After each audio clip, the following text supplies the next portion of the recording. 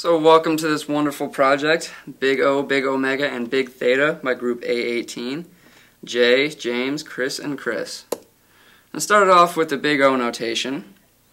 We have two functions, f and g. We say that f of x is big O of g of x.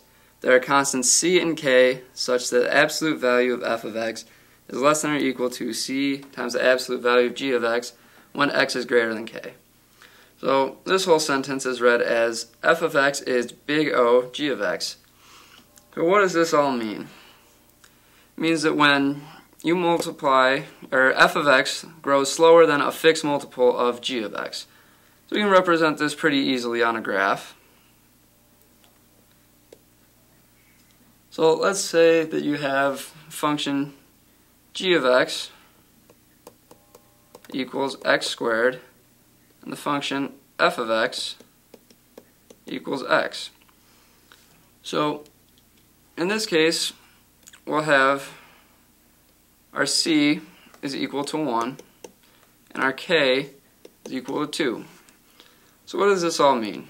It means when you multiply function g of x times constant c, whenever x is greater than our k value, so whenever x is greater than 2, the function g of x is going to grow faster than the function f of x.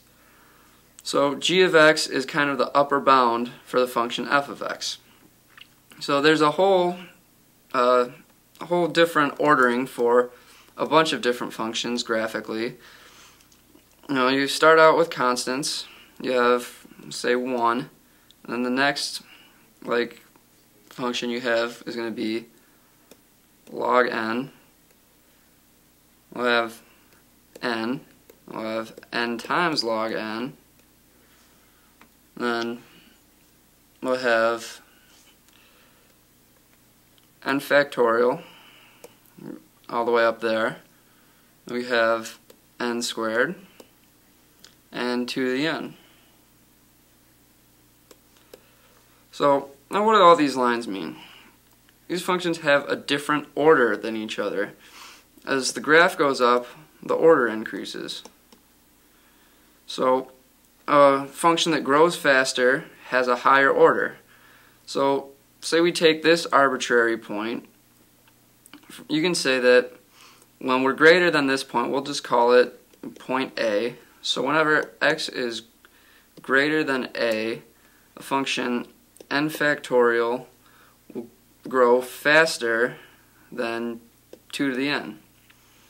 So in that case, you can say that n factorial is the upper bound. So let's move on to the mathematical example.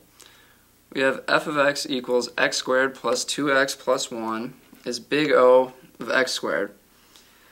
So, we have our constants c and k, so c equals 4 and k equals 1. So whenever we have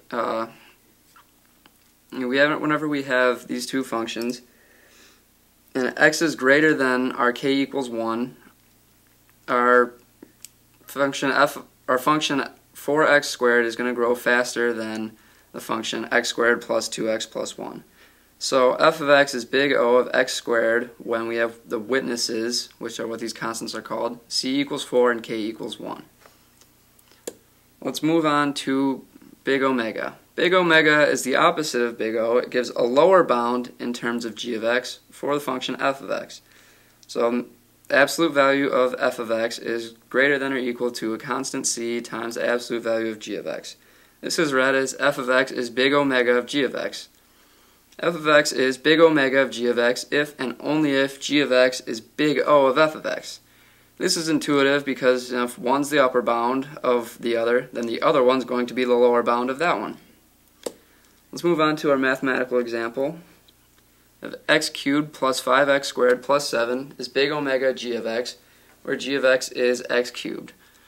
So in this case, we have our constant c equals 8. So, you multiply g of x times 8, so you have 8x cubed.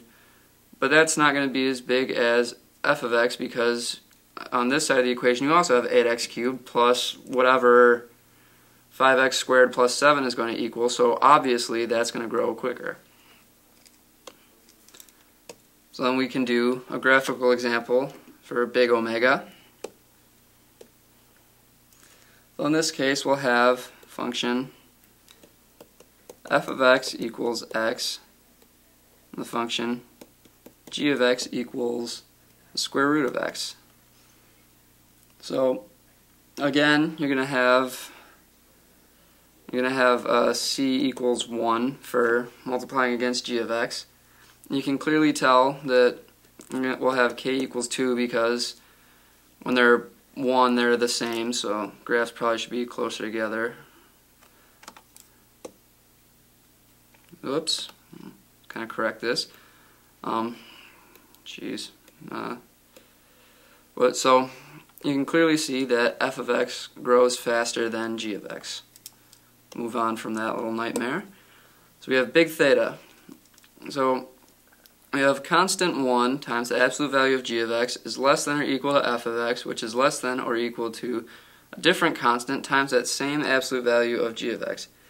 So there's both an upper and lower bound. F of x is both big O of g of x and big omega of g of x. So in this case you can say that g of x and f of x have the same order. Move on to our mathematical example. You have 3x squared plus 8x log x is big theta of x squared. Because 8x of log x is less than 8x squared, then you can just think about that for your c value. So you have 3x squared plus 8x log x is going to be less than 11x squared. Now, why would you have 11x squared? Well, you're going to want to have at least 3x squared because you have to match that. And then because you know 8x squared is bigger than 8x log x, your c value becomes 11. So whenever x is greater than 1, you know that it's going to grow faster than 3x squared plus 8x times log of x. So on the converse side, well, probably step back for a second. This whole thing is big omega. So whenever you have the 3x squared plus 8x log x, you know that's going to be big O of x squared because you have 3x squared, so the constant's already bigger, plus 8x times the log of x, so that's already just going to be more positive. So in this case, you know that 3x squared plus 8x log x is big theta of x squared. So what will this look like on a graph? So we're going to have a function f of x, go with the square root function again, and then we're going to have our c1 g of x, and g of x is also equal to square root function, and we'll have c2 times g of x. So in this case we'll have c1 equals 1/2 and c2 equals 2.